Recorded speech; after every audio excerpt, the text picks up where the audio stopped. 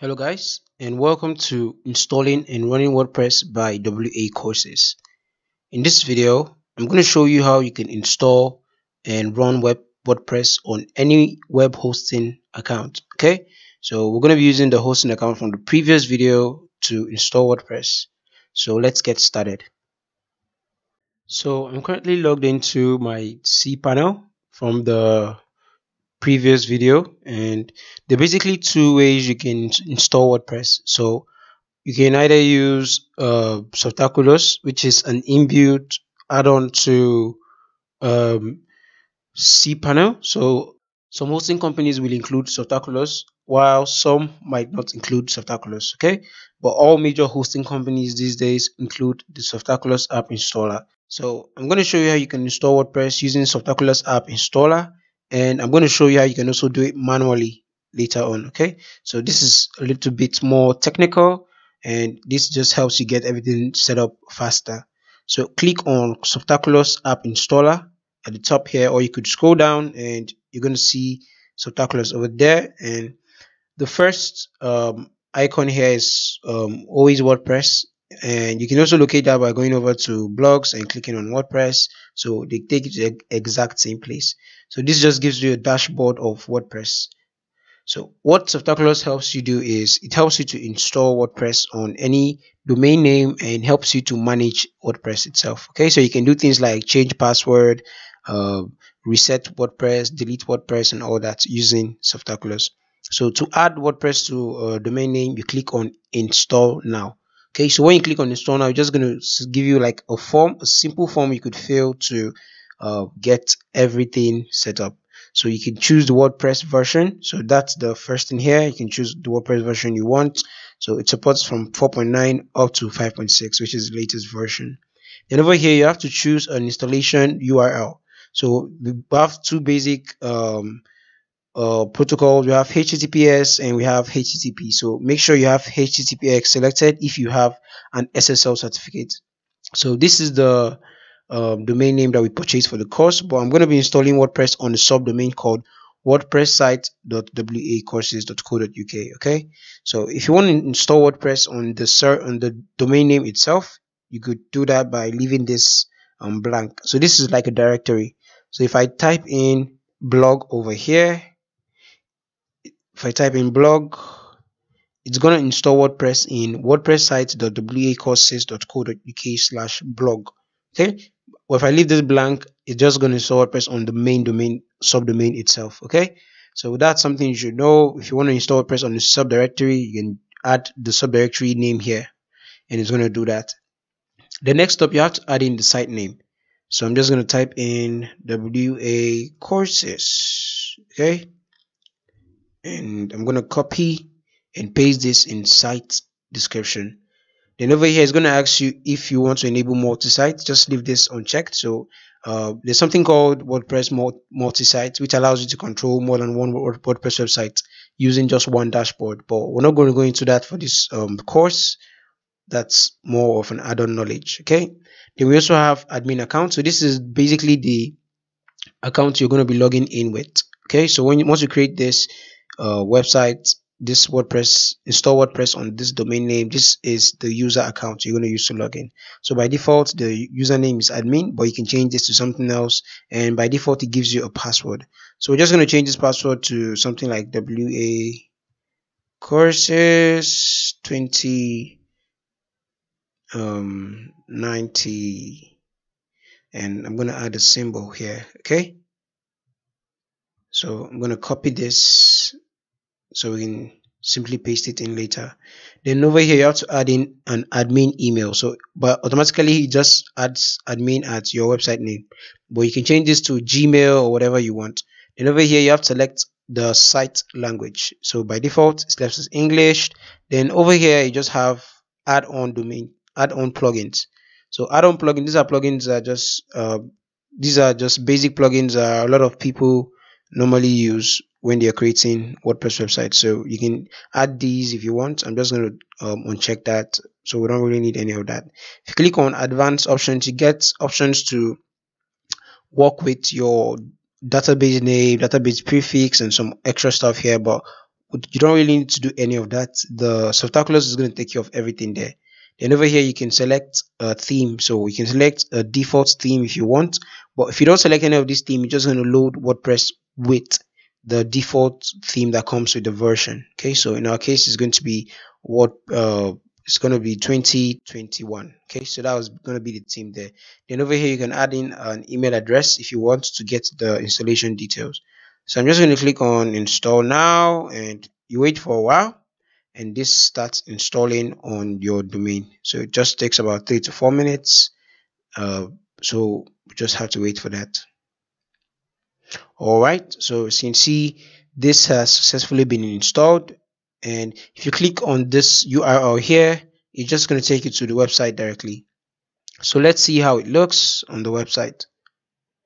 Okay, so as you can see, we have successfully installed WordPress on this domain name. Okay, so if I click on the WAWP admin URL here, it's just going to take us directly to the dashboard. So we don't really need to even log in. It's just going to take us to the dashboard, the back end of our website.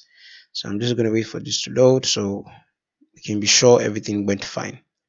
Okay, so this is how WordPress looks like once you install it in the domain name. So if you notice, we access this using WP admin. So this is how you access your WordPress website. So in the coming videos, I'm just going to touch on this also.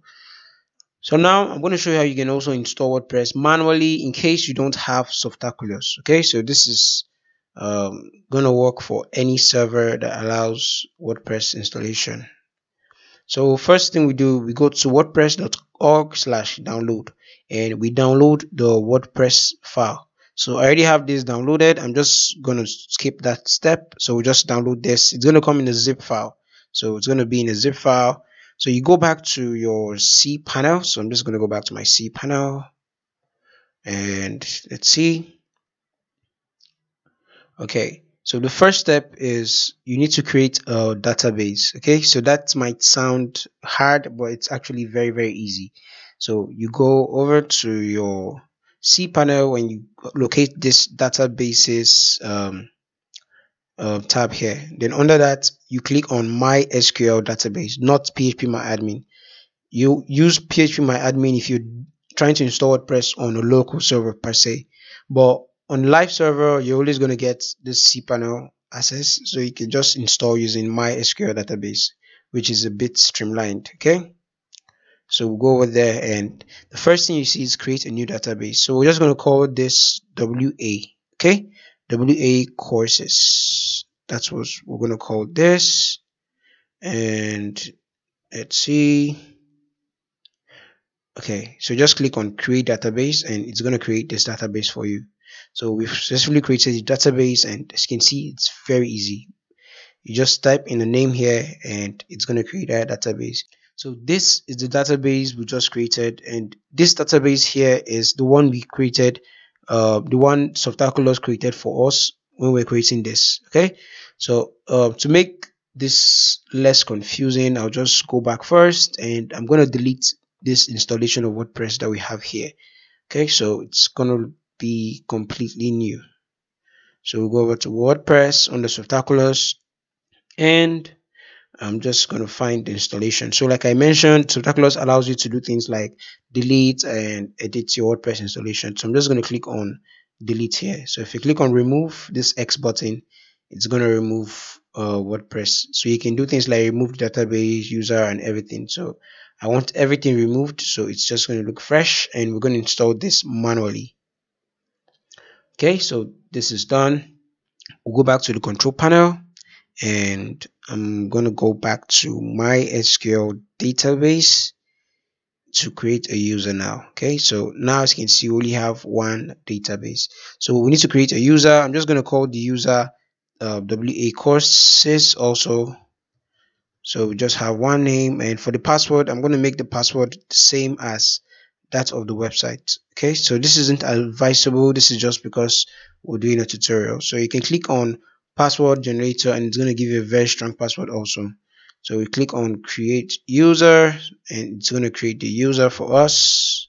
I'm not going to save this. We'll go back, and we'll scroll down, And next thing we need to do is we need to add the user to the database. So you select the user you created, and this is the database that we created. So first thing you do is you create a database, then you create a user, then you add the user to the database. So that's the last step here. So you click on add, and it's going to take this user and add it to the database. You have to make sure that you have all privileges selected. So you have alter, create temporary tables, delete, and every single permission you can think of. So just make sure you click all privileges. Then you scroll down and click on make changes. So once you do this, we've successfully configured this database, and it's ready to be used for WordPress installation. Okay, so we'll go back to our cPanel home, and we're going to locate file manager. So under files, you have file manager, and you're going to click on file manager. So you can do this using two different methods. You could either use FTP if you want, but I always use file manager because this is very simple and it doesn't really require you setting up an FTP account. So click on file manager, and it's going to open this in a new tab. And what we're going to do is, inside the file manager, we're going to locate the subdomain folder. Okay, so this is the subdomain folder, WordPress site.wacourses.co.uk, and inside here, this is where we're going to be doing configuration and adding WordPress. Okay, so if you want to install WordPress on your main domain, you go to public_html. So if you want to install WordPress on wacourses.co.uk, which is the main domain, would have gone to wacourses.co.uk. But we're going to install WordPress for a subdomain. So I'm going to double tap this, and I'm going to get rid of CGI bin. So you don't really need this. This is just a default folder being generated by your host. And next thing we're going to do is click on upload. Okay, so we need to upload the WordPress zip file that we got from this website here. Okay, so you just click on select file and you add that in. So this is the file. I'm just going to select it and click on open. So it's going to start uploading the file to our host.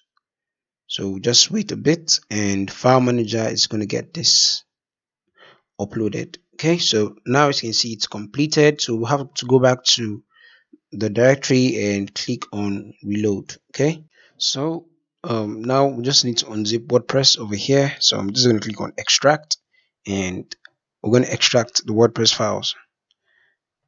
Okay, so next up, go over to the folder, and we'll select everything here, and we'll move it up to the main